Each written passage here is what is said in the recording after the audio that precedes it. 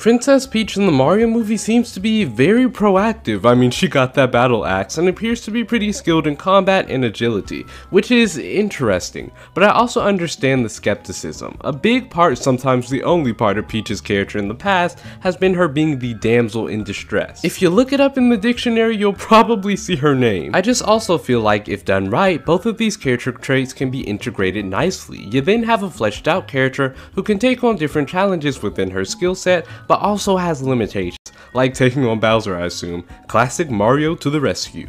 Still ain't got nothing on this baddie though.